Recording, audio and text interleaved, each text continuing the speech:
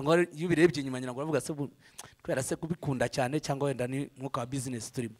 Ikibazo amafaranga 15,000 abanyeshuri kuba abenshi badakora niba ari ukubasengera, ese benefit bazagira, ese wenda ku mafaranga azinjira haba hari pourcentage runaka wenda muzaha ku banyeshuri mu rwego rwo kubaherekeza? Kuko birumvikana ni igitaramo ariko kigomba no kugira return kuri abo banyeshuri uretse kubasengera, kuko kubasengeraho hashobora kuzaza bake wenda bitewe nuko nta mafaranga yo kwinjira babona. Ako ngako sinzi uko mwahisemo itariki ukuntu, sinzi ukuntu mwahisemo kandi bibareba. Ikindi nanone nashaka kuvugaho nuko tugize igihe tubona ibitaramo byinshi cyane bya gospel bikurikiranye bihekeranye, kandi byose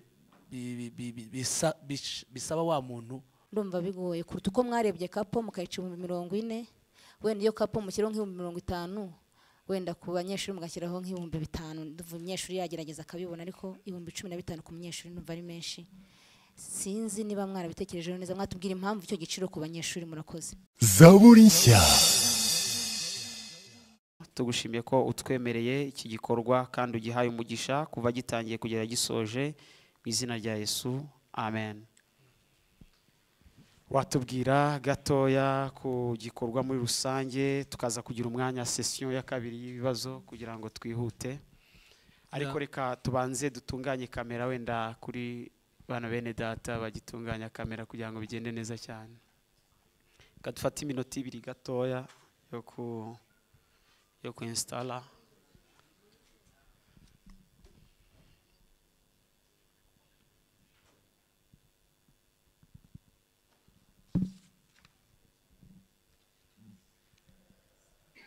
Watubwira nta kibazo. Ya ndatekereza zatunganye. Ndi kuvuga neza cyangwa nkureshiriye?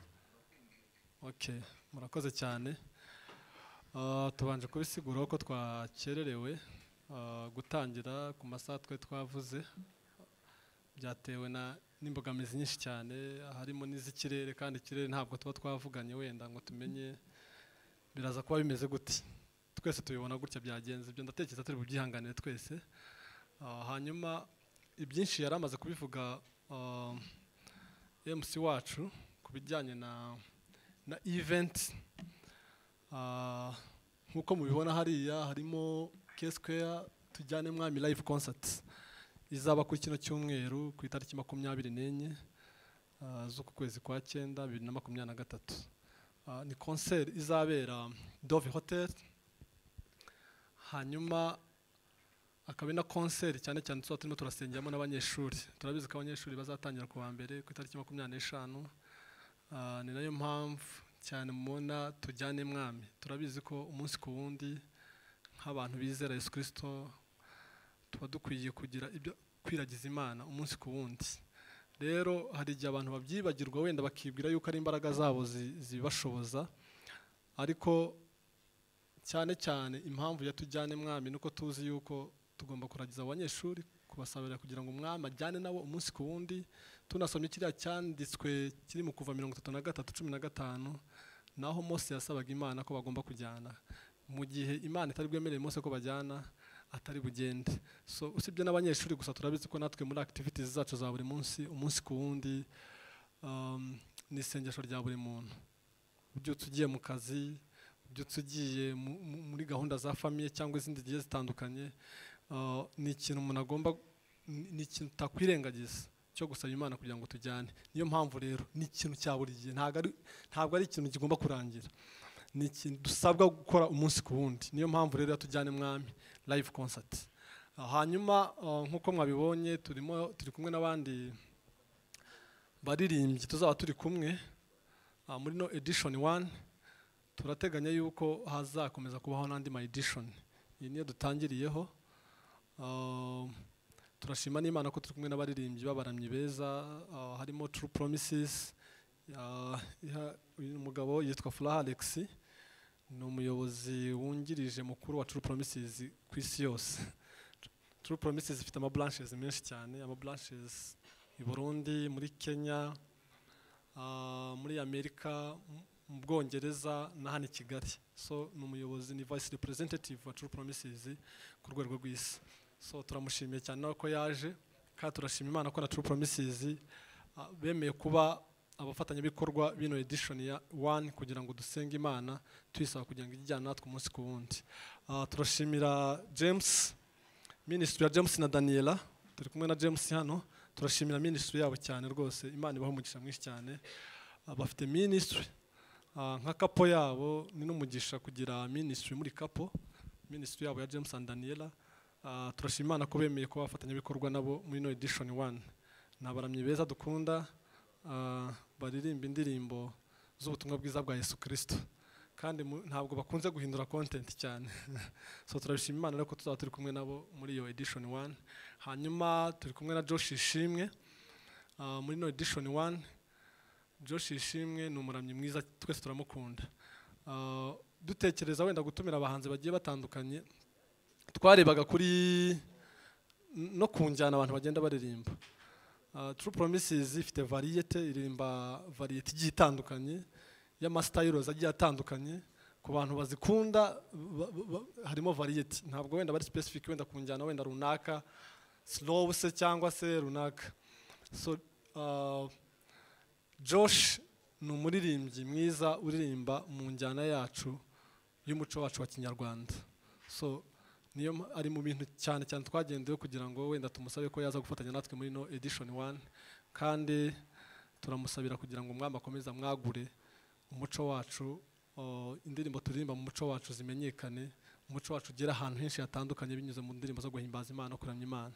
Turizera neza yuko tukomeza turamusengera kugira ngo Imana izajye ikomeza kumushoboza kugira ngo muri gospel injyana yacu nyarwanda izamenyekane ku rwego rw'isi, ntibizagume hano mu Rwanda gusa, ahubwo bizamenyekane ku rwego rw'isi. So abantu rero turabatumiye kugira ngo nabo bazaze tubane. Turi kumwe kandi na Daniel Mutabazi, nawe ari mu nzira ari kuza. Nawe tuzaba turi kumwe muri no concert, Tujyane Mwami live concert. Turi kumwe kandi n'undi muririmbyi abantu benshi ntabwo bamuzi, ariko ni umuramyi mwiza cyane. Wenda nawe araza kuvuga, bamwita Musinga, nawe tuzaba turi kumwe. Ni umu-artiste abantu ntabwo bamumenyereye, ntabwo bamuzi, ariko ukiri kuzamuka. Turashima Imana ko Imana irimo iramukoresha cyane mu minsi mike amaze atangiye. Turizera abantu bazamubona kandi bakazanamukunda cyane. Hanyuma hano kuri flyer ntabwo hagaragara wenda entrance fee, kubera ko dukeneye ko harimo umwihariko mwinshi cyane muri no concert, kubera ko hazaba harimo gusengera abanyeshuri, harimo natwe kwisengera ubwacu umunsi ku wundi kugira ngo Umwami ajye abana natwe umunsi ku wundi. Kuri couples interest fee ni 40,000. Hanyuma ku muntu uri single ni 30,000. Hanyuma ku banyeshuri ni 15,000. So ibindi wenda ndatekereza turi bugende tubiganira kuri no edition 1 ya Tujyane Mwami concert.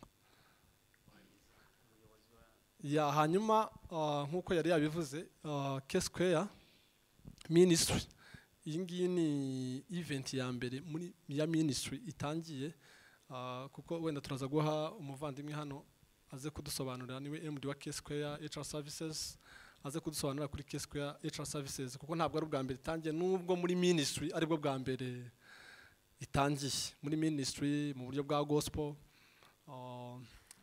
ishaka itangiye uyu munsi kuri no edition 1, kandi turizera neza yuko n'izindi editions hazagenda dutera intambwe tuva ku ntambwe imwe tujya ku yindi kugira ngo bizagende neza. So reka tumwakire kugira ngo nawe wenda adufashe kuri K-Square HR Services, hanyuma tuze gukomeza n'ibindi bibazo biri buze kuza wenda kuzamo, dushobora kuza kubaza buri muntu wese. Murakoze. You're welcome. Okay, thank you so much. My name's Kabiru Amiti, and I'm the MD K-Square HR Services, which now has brought about a new ministry at the K-Square, that now we are partnering together with the artists to see to it that we can change the gospel industry, and see that to it that we promote our artists and promote the word of God, and see that our community also has something that we can give back to. Now, many of us are asking ourselves, how did we come from K-Square HR Services to joining the ministry? I know that is a very big question. K-Square HR Services has been in operation since 2012. And it was established quite a time when this country was had a crisis in terms of human capital. And we felt that the need to promote capacity building among the young Rwandans was a key to promoting the economy of the country and seeing to it that our people have opportunities and they can create their own jobs and sustain employment in various industries in both private and public. So God has done something to us. He has blessed us a much in the corporate world. We have been having a lot of capacity building programs, and I think the last one was the one that we had brought a gentleman called PLO Lumumba just a few days ago. And from there, we felt that, yeah, God has done something to us. Can you speak up? Oh, okay, thank you so much. We felt that God has done something good to us, and it was time to diversify, not just sitting in the corporate office and wondering about only what we can do in the corporate society. And with that, we looked at how do we diversify our services and what can we do to make sure that we also give back to the society and thank this God that who had given us a chance to become a very successful, a very big company in this country. So from there, that's how we have seen the best way out is to join the ministry, serve the Lord, spread His word, and with that we are going to work together with the artists in this country to promote the word of God and celebrate with each and every faithful in the world. Thank you so much. Thank you so much. Before we proceed, I want the guy who is closer to you to explain, to just do a resume or a summary of what you've been speaking or what you've been telling us. So please, Mandela, can you summarize what he has been saying, exposing to us as journalists before we ask questions? Yeah, murakoze cyane. Yaramaze kubisobanura wenda ntekereza benshi banabyumvise ndavugamo utuntu dukeya cyane. Ko muri K-Square HR Services mu byinshi bakora ni ama conferences ari big ariko cyane cyane ashingiye mu kuzamura human resource, ni nka urwego rw'abakozi kari kambyita b'abayanga b'abanyarwanda kugira ngo wenda turebe ko u Rwanda rushobora kuzamuka muri iyo sector. Noneho hanavuga yuko muri recently baheruka kwakira Lumumba, PLO Lumumba, ni umuspeaker uzwi cyane, niyo talent, niyo iri recently baheruka kwakira. So rero ubu ngubu kubera ko Imana igenda yagura K-Square HR Services, no bagiye batekereza icyo twakora, mbese K-Square HR Services yakora iki mu kugira ngo isavinge nyine ishime n'Imana. Ari nabwo havuyemo kino gitekerezo cyo kugira ngo hazemo K-Square Ministry kugira ngo tushime Imana, turamye Imana, duhimbaze n'Imana, tunayishima ku bigenda ikora yagura muri K-Square HR Services. Ya murakoze. Ya urakoze cyane, arakoze kubivunagura mu magambo makeya. Ni company yitwa K-Square HR Services, basanzwe bategura ama event atandukanye, ama conferences atandukanye, ama summit atandukanye, bazana abagabo bakomeye muri Africa bakatanga ibiganiro. Hari amanama n'ama conference ajyaba muri za convention center n'ibindi n'andi masara akomeye, abantu bakishyura nk'ibihumbi $3 $1,000. Hari ibikorwa bijya bibera hano mu gihugu bitandukanye. Iyi nimwe mu makampani abitegura, ariko kandi nanone bakaba mu byo bakora bazana aba speakers batandukanye bari international famous speakers. Harimo nk'uwitwa Lumumba uheruka kuza wa mugabo muri Kenya uzi ubwenge cyane uvuga ku bintu bya Pan-Africanism, ibintu nk'ibyo. Abo ngabo rero abo ngabo nibo iyi company. ariko iza gukereya irindi shami ryayo ryitwa K-Square Ministry mu rwego rwo kuvuga uti nubwo twubaka abantu mu mitekerereze no kwiteza imbere, reka ariko dushyireho ishami naryo rishobora gutegura ibitaramo n'ibiterane bya gikristo abantu bakanezerwa cyane. Okay, James gato yavuga akantu gatoya mbere yuko twakira ibibazo. Murakoze. Barabituganirije, natwe rwose tunyurwa na vision bafite mu murimo w'Imana, ko twasanze bamwe muri bo ntago twabonanye na bose, ariko bo twabonanye twabonye ari abakristo rwose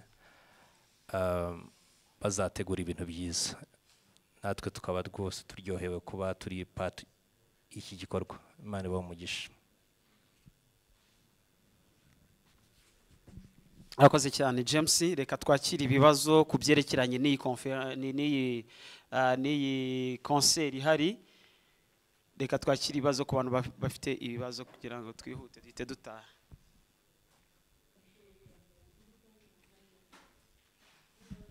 Murakoze, nitwa Esther Fifi Uwizera, nkorera TV10 na Radio 10.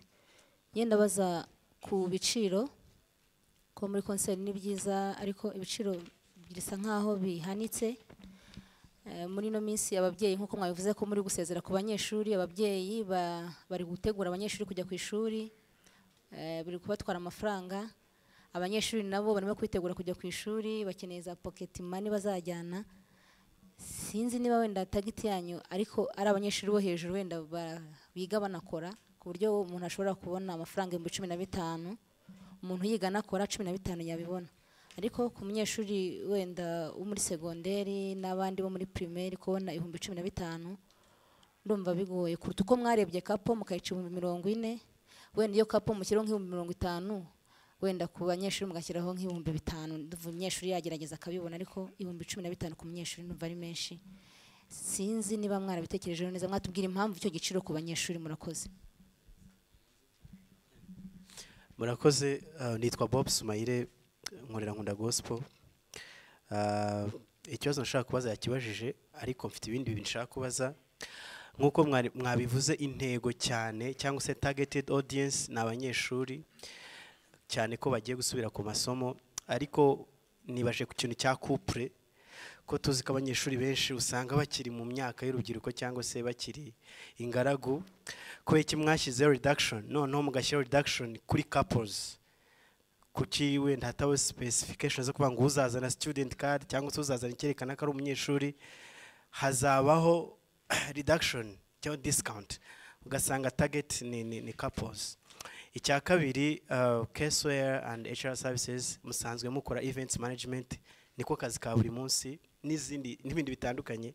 So ndibaza kuba mwafunguye K-Square ministry, is it for kingdom benefits or for business purposes? Thank you. Thank you so much. Okay, murakoze cyane. Nanjye nitwa Bededom Flordwari wa Paradise. Nanjye ikibazo nabaza gusa ndabanza gushimira James&Daniella mu ngendo bamazemo iminsi Burayi nk'iza Paulo, twarazikurikiranye rwose. Imana ibahe umugisha. Ikibazo cyanjye rero gifitanye isano n'ubundi n'abanyeshuri. Twabonye yuko hari reduction ku banyeshuri, ariko twumvise ko harimo na gahunda yo kubasengera.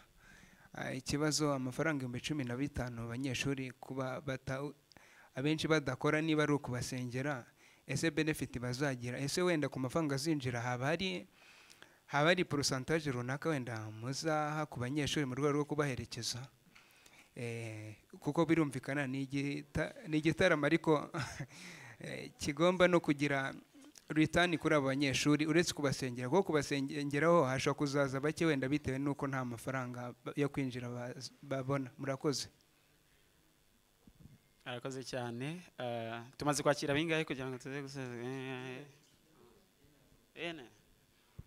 Murakoze. Nitwa Christophe Matata, freelancer journalist.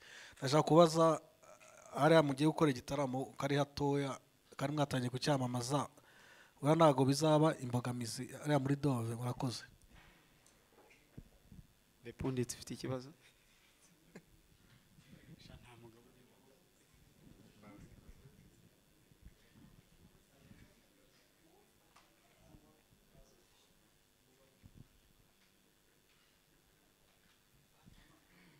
Murakoze. Nanjye nitwa Patrick nkorera umurava.com. Nagira ngo mbaze ubundi twari dusanzwe tumenyereye ko ibintu byo kwica amasaha hari ibintu byo muri bitari byo muri gospel, batubwire niba hari ikintu cyahindutse mu mitegurire cyangwa hari ibintu bitari kugenda neza mu mitegurire hagati yabo. Murakoze. Reka tube dusubije ibi ngibi, wenda turaza gufata ikindi kimwe cyangwa se bibiri bya nyuma kugira ngo tuze kugenda. Nyakubahwa Mandela, mwagerageza gusubiza mukaza kugabagabana ibibazo mubisubiza. Ndatekereza byinshi ari ngiri bubisubize. Ndetse ikibazo kimwe kibaza wenda ni kuri K-Square Cultural Services, niba is for kingdom purpose or for benefit purpose. Wenda baraza kudufasha ari cyo baza gusubiza. Hanyuma Fifi ni wari wabajije ku kibiciro bihanitse cyane cyane ku banyeshuri. Cyagiye kinagaruka cyane, wenda ndabivugira rimwe na Bobo nawe yabibajijeho. Na Paradise Frodo nawe yabibajijeho. Ndumva ndibuze kusa nk'ukinyuzemo kugira ngo wenda byose nse nk'ubisubirije icyarimwe kugira ngo bize koroha, wenda ntagiye kugenda mbisubiramo. Mu by'ukuri ibiciro mu bigaragara wenda bisa n'ibihanitse, ariko ntabwo bihanitse mu bundi buryo, kubera ko ino concert wenda ntabwo twagiye tubigaragaza cyane cyane muri, ariko ubwo wenda biraza guhita bigaragara kubera ko muri hano kandi mama mufite na visibility ni cyane, murakurikiranwa n'abantu benshi cyane. Kenshi concert ziba zikenemo n'umwihariko rimwe na rimwe, kubera ko biriya biciro twashyizeho harimo no gusangira. Ntabwo ari ibiciro wenda byo kuvuga ngo ni entrance fee gusa umuntu, kuko kenshi dukunze kujya mu ma concert tugasanga de VVIP nibo bantu wenda nabo bageneye amazi nk'uko nguko, kubera ko bishyuye amafaranga menshi. So kubera rero K-Square Ministry ishaka kwinovatinga nk'uko itorero rya mbere ryari rimeze, abantu barazaga tugasenga bakaza no gusangira twese hamwe. Kandi nubwo tunavuga wenda nga couples bazishyura abanyeshuri, ariko twese there is no VVIP and VIP and regular, there is no regular. Twese uburyo twateguye hariya nuko abantu bazaba baje, ntabwo tuzafata ngo ni VVIP ni VIP.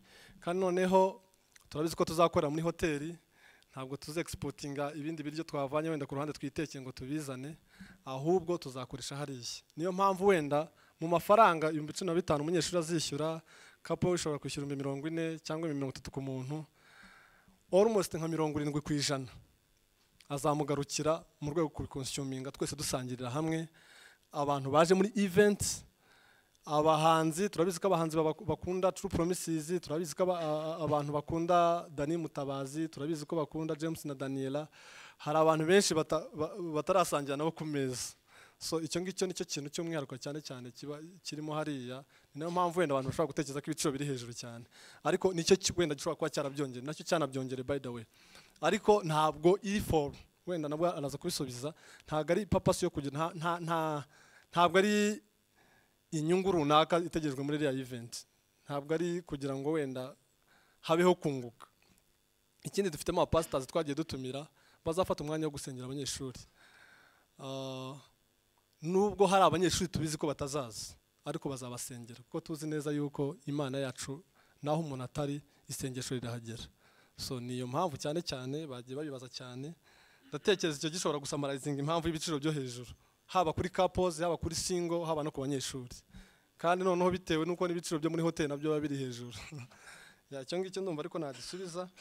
Ikindi reduction kuri couple kubera iki ari 40,000 tutabikoze wenda ku banyeshuri. Couple mu by'ukuri ubirebye neza wasanga umuntu umwe yatanze 20 undi yatanze 20, kandi birashoboka ko muri couple bashobora kuba bafite umunyeshuri uzajya ku ishuri nabo bashobora kuba bishyuriye. So ibyo nabyo twagiye tubiraho tukavuga ati birashoboka ko umuntu dushobora gukora amafaranga ari hejuru, wenda nubwo tuvuga ngo azana ya consuminga at the end, ariko ashobora kuba afite n'abanyeshuri babiri yifuza kuzana muri iyo concert kugira ngo bazambikwe ibiganza n'abashumba. So urumva rero ni iyo mpamvu. Hanyuma wabajije kuri capacity ya Dove Hotel ko ari ntoya, ishobora kuba ntoya wenda bitewe no mubare abantu bashobora kuza. Iyo dutegura concert tubanza tukareba capacity room abantu dukeneye, tukareba invitations dufite, tukareba abantu bose mbese bashobora kuza batishyuye, tukareba na targeted number. Ntabwo dushobora kujya beyond, yaba amatike aba printed yaba no mu buryo bwa online. Ibyo ni ibintu tuba dukontrolinga mu rwego bidashobora kurenza capacity y'ahantu twakoreye. Dushobora no gukorera aha twicaye concert rwose kandi ikaba advertised, ariko tukabikora mu buryo abantu bari buze batari buze kurenga ha hantu. So nta mpungenge zirimo. Undi yari yabajije ku kijyanye n'amasaha ko tutubahirije amasaha.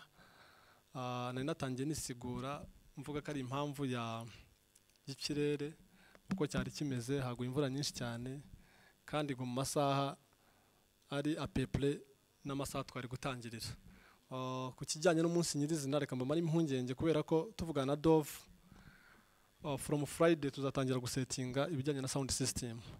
Bimwe mu bintu bya affectinga gutangira ku gitaramo mu busanzwe mu makonseri agiye atandukanye se cyangwa n'ahandi hantu ni ikintu bita sound system. Sound system itaratungana usanga ibintu byatinze gutangira kubera ko abantu buri muhanzi wenda ntashobora kujya kuri stage bitaratungana. Ariko sound check tuzayikora Saturday evening saa moya nibwo tuzakora sound check. Ibintu byose bigomba kuba byarangiye ku buryo umuntu uzaza na saa 4 za mu gitondo, niyo twavuga ngo concert tuyigarure saa 4 za mu gitondo, ibintu byose bizaba bitunganye bimeze neza. Murakoze cyane. Numva ari byo bari babajije, hari ibyo nasubirijemo hamwe. Ikindi ni ikijyanye na tugiye guha umuyobozi wa Square HR Services kugira ngo dusubize niba purpose ari for benefit cyangwa kuri Kingdom of God. So araza kukidufasha make dusobanurira. Nicyo cyari gisigaye. Okay. Okay, that's an interesting question, but I will try to respond to it in the appropriate way. Now, most of us are accustomed to a situation where most of the companies engage in business activities. But with the K-Square, like I said before, we have been blessed enough to feel that we need to give back to the society.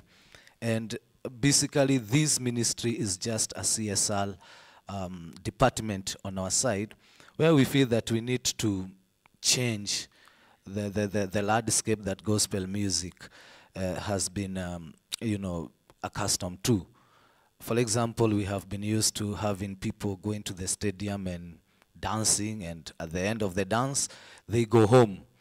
But in this case, we are looking at how do we have a corporate VIP event where we can offer networking opportunities, not just coming and dancing, but looking at a segment in the market that can come together and think together and see that at least there's something that can be done or grown in the country.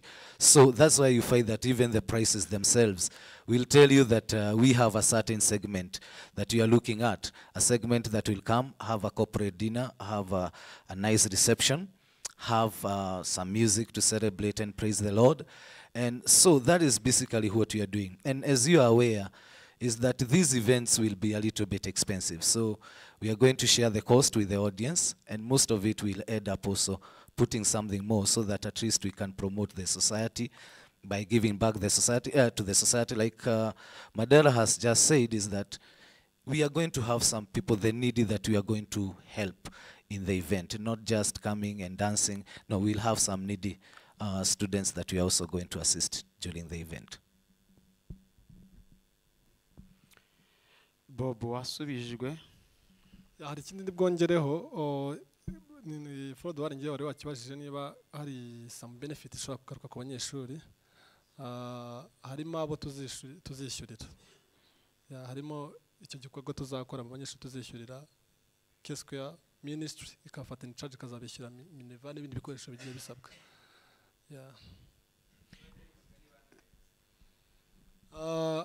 Hari uburyo turi gukora n'amatora amwe namwe, hari imibare bakiri kuduhereza, ntabwo turabifixinga. Akoze cyane event manager. Reka twakira ibindi bibazo, hari Fidel, hari Karasira, reka duhere kuri Karasira n'abandi. murakoze cyane. Nitwa Karasira Steven, nkorera Radio Umucyo. Iyo ndebye kino gikorwa cyiza n'umuntu yakwishimira, nubwo bitamentioninzemo ariko kimeze nka bye bye vacances ukurikije uko urimo bivugwa muri yo. Kiramutse ari cyo ntago mwaba mwarahisemo itariki itari nziza.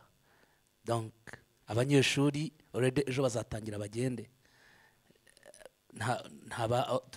Beze mu by'ukuri abanyeshuri ntabahari kubera ko kugera dimanche bazaba basa naho bashize inyuma bajya muri za interna. Ubwo se mugiteguriye abanyeshuri kandi ntabahari. Ubwo se murumva mutarahisemo itariki mbi.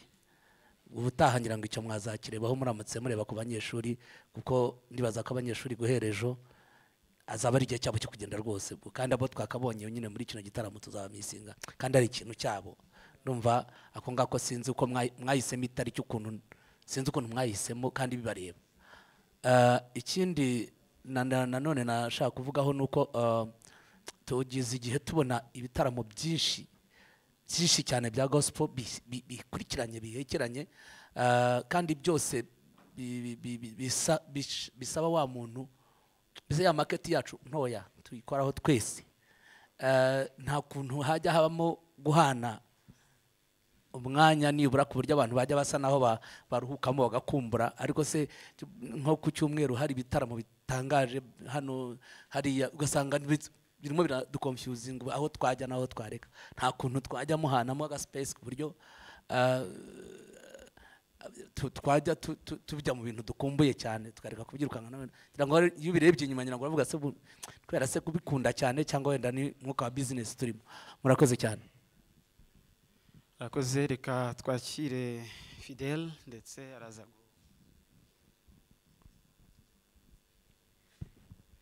Murakoze. Nitwa Fidel Gatabazi, nkorera Authentique. Nashaka kubaza umwanya wo gusangira ayo mafunguro ni sangahe? Abantu bazata muretse guseka se abantu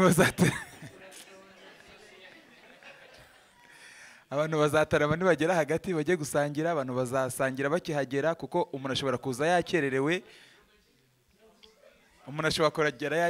kandi yishyuye ayo mafaranga akaba ifunguro atari bonyeho. Mutubwire ni imbere y'igitaramo, ni hagati mu gitaramo, ni nyuma yacyo.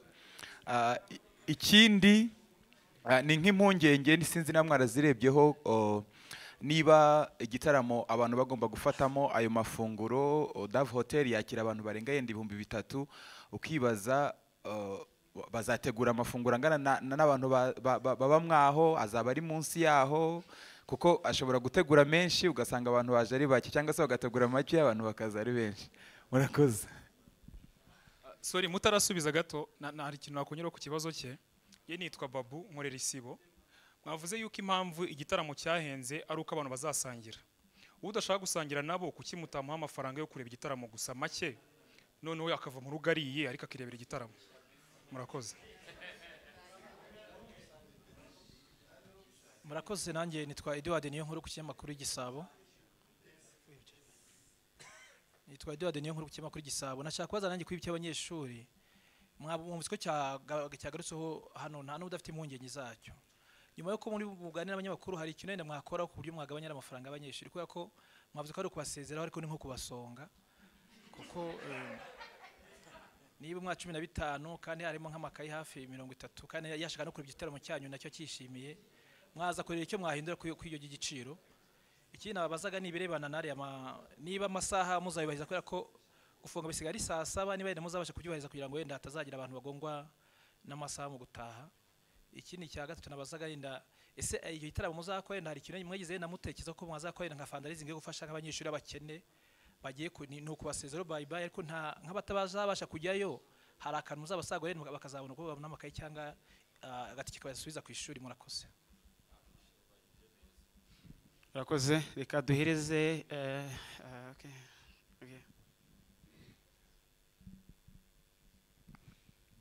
Murakoze cyane. Nitwa Ruth Rwagasore, nkorera Magic FM. Ariko ngiye ikibazo nakabazo gato nshaka kubaza. Yatubwiye ko bazishyuramo umunyeshuri Minerval, ariko muzagendera kuki kugira ngo muhitemo uwo mwishyurira? Murakoze. ya murakoze. The last one. Okay. Twakire Gedeon. Murakoze. Twamupendeje Gedeon ngorera Nyarwanda. Nabanza nkabashimira ko iki gitaramo mwateguye. Nuko abanyamakuru dukunda kugira ubugugu twakabakomeye amashyi kuko iyi event ndakeka niyo ya kabiri iri VIP cyangwa se ihenze cyane mu mateka ya gospel. Ya mbere twabonye ni ya Gahongayire aho kwinjira byari 100. So iyi ngiyi ni 30 ni ikintu cyiza ariko mutwizihiza uburyo ibintu bizagenda neza. Urugero mwavuze ko bizakomeza, ese mubyiteguye gute n'icyambere wenda hari comment bari kugenda babaherezaho imitegurire yacu cyangwa se plan yabyo, tuvuge niba ari imyaka 2 mufite cyangwa 3 muduhe ishusho yabyo kugira ngo abantu bava aha ngaha nta mpungenge bafite imigendekere myiza. Murakoze. Murakoze. Yes. Wasubiza noneho Mandela. Ya murakoze cyane. Reka nabwo dusubize ku bibazo bimwe na bimwe mwabajije ariko ni byose turabisubiza. Karasira yari yabajije ku bijyanye na ngo niba babibonye neza niba ari nka bye vacances, ariko ntabwo ari bye vacances. Nuko bimwe mu bikorwa tuzakora harimo gusengera abanyeshuri kugira abo twishyurira, ariko ntabwo ari bye vacances kuko iyo bya bye vacances byari kuba focused ku banyeshuri gusa, ariko ni igitaramo kigenewe abanyarwanda bose. Twese nta muntu udakeneye kwiragiza Imana ngo bajyane umunsi ku wundi, buri muntu wese arayikeneye umunsi ku wundi. So ntabwo kiri specific gusa ku banyeshuri, nubwo ibibazo byinshi byagiye bigaruka ku banyeshuri, ariko ntabwo ari bwo biri specific gusa ku banyeshuri, ahubwo ni abantu bose, ni abakunda Imana bose ndetse n'abandi batarakizwa, abo bose icyo gikorwa barakigenewe nta kibazo. Hanyuma yari yanabajije ikindi cyo kuvuga ati nta kuntu twajya duhanahana umwanya hagati y'ibitaramo kugira ngo wenda abantu baruhuke, cyangwa se bijya bigaragara nk'aho biri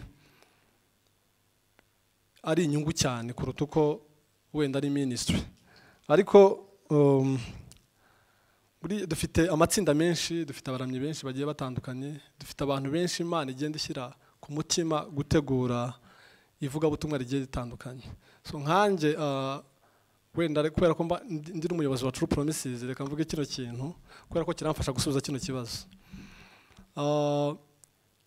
Buri ministry cyangwa buri muntu mu bwami bw'Imana aba afite icyo Imana yamuhaye gukora cyangwa icyo Imana yamugeneye gukora n'igihe agomba kudelivaringa message. Uwo muntu rero niwe ufite connection hagati ye n'Imana, akumva ko igihe kigeze cyo gutanga message Imana yamuhaye n'uburyo wenda agomba kuyitangamo. So niyo mpamvu rero akenshi usanga hashobora kuba habamo uko nguko bishobora kugenda bigongana bitewe n'uko uko Imana yagiye ihamagara umuntu hari icyo Imana ikumuhatira gukora muri iyo minsi. Kandi ngiye kubamariza impungenge,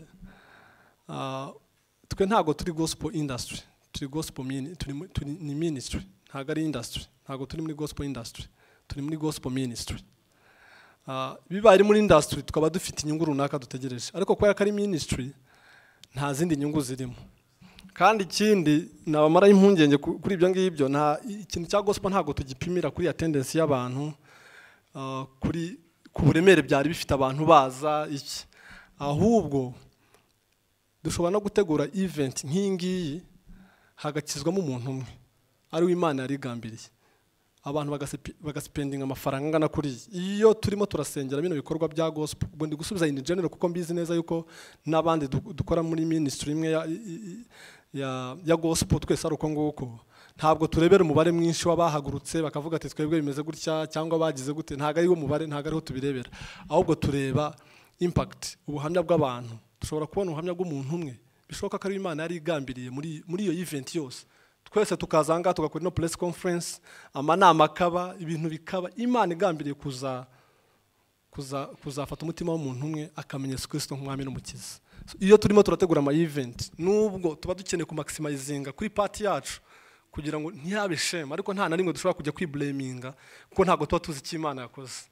Tuba dutegereje rero ko tuba tuzi neza yuko dushobora kuba turi muri salle turi abantu babiri, kuko n'ijambo ry'Imana navuga ati aho babiri cyangwa batatu bateraniye bahuje umutima nanjye nzamanuka mbane nabo. Dushobora kuba tuba turi muri sale turi abantu babiri, Imana itagetinze umuntu umwe muri twebwe, amamiliyoni n'amamiliyoni abantu bakayatanga agiye atandukanye, kandi hari hagambiriwe gukira ku mutima w'umuntu umwe gusa. So niyo mpamvu rero nta na rimwe tuzabirambirwa rero, buri gihe tuzahora dufite iyo nyota, kuko tuba tuzi ko hari icyo Imana igambiriye gukora nyuma y'ibyo bintu byose.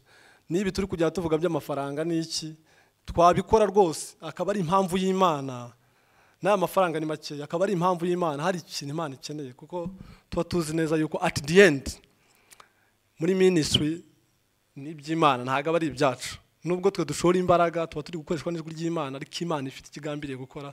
Icyo tuba dusenga no kugira ngo twe du planning, ariko icyo Imana ishaka gukora kize kuba, kibe gito mu maso y'abantu, ariko ku Mana cyabaye kinini. Ibyo ngibyo twebwe kuri twebwe tuba twageze kuri achievement yacu, ntabwo tuba twafeirinze nk'uko abantu benshi babitekereza. Ntabwo igitaramo kiba cyahiye, ntabwo igitaramo kiba cyagize icyo kibazo, icyo kibazo ntabwo kiba gihari, kubera ko tuba tuzi neza yuko icyo Imana yashatse gukora iba yagikoze.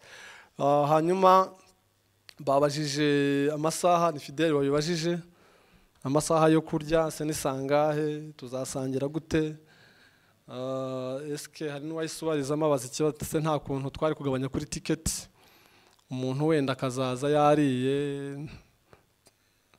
Ariko nk'uko twabivuze nta mu VIP urimo, nta mu VVIP urimo, kandi na kera iyo intumwa zasangiraga bagabanaga ibyabo, kuko turabizi neza yuko watanze 15,000, watanze 30, n'abariya batanze 40, twese tugomba gusharinga kugira ngo ubwami bw'Imana buhabwe icyubahiro. Uwatekereza ko atasangira n'akana kabasangire, cyane cyane ndabizi ko bakunze abahanzi kuko wenda batekereza abandi kumva ko bagomba gusangira nabo. Hanyuma tuzasangiramo hagati, ntabwo tuzatangira dusangira, nta nubwo tuzasangira dusoza, nimo hagati. Yari yabibajije icyo kibazo wenda. Ikindi kibazo babajije ni ese dushobora kugabanya ku banyeshuri. Up to now twabivuze ko atari focused cyane ku banyeshuri cyane 100%, kuko twizeye Imana ko abashumba bazaba barimo n'abazaba bataje. Hari n'uwayisubibaza ese nta kuntu twatekereza kuri abo bazaba bataje, ariko iyo dusenga isengesho rigera n'ahantu tutagera. Nabo abanyeshuri bazaba bagiye ku ishuri bari butangire kugenda ejo, abazagenda kwa gatandatu, n'abazagenda umunsi wa konseri, bake tuzabana muri event bazaba bahagarariye abandi banyeshuri bose. Ariko n'abandi tuzabana nabo batari abanyeshuri bazaba bahagarariye abandi bantu bose tuzaba turi gusengera umunsi ku wundi nk'abanyarwanda, kugira ngo bajye bajyana nabo, bajye bajyana n'Imana umunsi ku wundi. Yani icyo ngicyo. Ikindi nta fundraising iteganyijemo, hari wakibajije kugira ngo supporting wenda abanyeshuri, nta ihari, nta fundraising irimo. Undi yabashije ko ni iki tugenderaho twishyurira umunyeshuri, icyo tugenderaho tuvuga ati uyu munyeshuri ntafite ubushobozi, kubera ko turi gukorana n'amatorero, kandi amatorero afite amafamiye azi ko hari abanyeshuri bagira imbogamizi za minerivare, nibo turi gukorana nabo kugira ngo tumenye abafite icyo kibazo aribo bantu tuzibandaho twishyurira, kuko sometimes ushobora gusanga hari ushobora gutekereza wenda nka mwene wabo kandi afite ashobora kubona ubwo bushobozi. Jedewo yaje kubaza ikibazo aratubwira ati iyi ni edition 1, hanyuma turateganya gukora andi ma edition menshi. Muratwizeza iki mbese ku yandi ma edition? Bari babisobanuye, uyu muyobozi ari kuvuga impamvu y'ino K-Square Ministry. So iyo muri ministry, iyo uhagurutse muri ministry nkuko natwe muri K-Square Ministry igiye kubikora, ntuhaguruka we ufite indi intention wenda y'amafaranga ku ruhande, ni intention yo kuwininga imitima y'abantu. Nana bivuga ko muri no concert dufitemo igikorwa cya street evangelism ku bantu bari muri coordination, event street evangelism buryo ikorwa cyangwa ivugabutumwa ryo ku muhanda turarifite muri kino cyumweru. Ejo kuwa kane tuzarikora ryo kujya tubwiriza abantu ku muhanda. Turabizi neza ko hari Imana izaduha bagakizwa. So rero nkuko yari yabibajije mutwizeza gute, Imana igenda ihishura uburyo bugiye butandukanye dushobora gukoramo kino gikorwa cya K-Square Ministry. Uyu munsi dushobora gukora ari konseri nkuko bimeze, tuzayikora ku cyumweru. Ejo Imana ikaduhisha ko muri K-Square Ministry iyi street evangelism tuzakora ejo dukwiye kuyikora mu bundi buryo bwagutse, akaba aribwo tubidirectingamo. So iyo muri ministry hari ukuntu ugenda ugira ibintu byinshi Imana igenda iguhisha ukwiye gukora, ariko cyane cyane byose bigamije kugira ngo abantu bakizwe, bamenye Imana, bahindukire, bareke gukora ibyaha, bizere umwami Yesu Kristo nk'umwami n'umukiza mu bugingo bwabo. Ibyo turi gukora byose intego yabyo yose ni ukugira ngo abantu bakizwe, bamenye Imana kandi bakomeze kuyizera muri byose. Kandi ikindi K-Square HR Services bo bamenyere no gutegura ama conferences agiye atandukanye, bafitemo abantu bari experienced cyane mu bintu by'ama conferences. So turabizeza ko bizakomeza kandi bigakomeza neza. Hari ikindi kibazo nibagiwe? Ndumva byose nabisubije. Hanyuma abazabona umwanya muri iyo street evangelism ejo saa 10 ku Kinamba dukomeza tujya kuri Dove Hotel, niho tuzayikorera. Abazabona umwanya baza tukabana. Turabizi ko hari abantu benshi baba bafite iyo passion, bafite uwo mutima, kuko twese dufite uburyo twagiye duhamagarwa mu buryo butandukanye. Ahangaha hashobora kuba hari abantu bicaye bafite uwo mutima wo kujya kubwiriza abantu. So abo bose turabakiriye kugira ngo bazaze tubane muri street evangelism. Saa 10 tuzahurira ku Kinamba.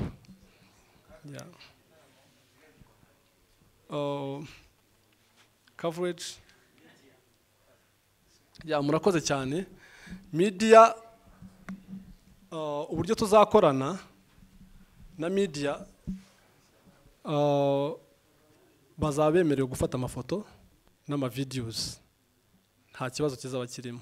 Ariko twarimo twifuza yuko kugira ngo mu rwego kugira ngo amakamera zataba menshi dushobora gukoresha nk'umuntu umwe akabibasharinga twese hamwe bigakunda. So hagaragayemo imbogamizi dushobora kureba uburyo wenda dushobora kuza kubikora nyuma. Byagorana.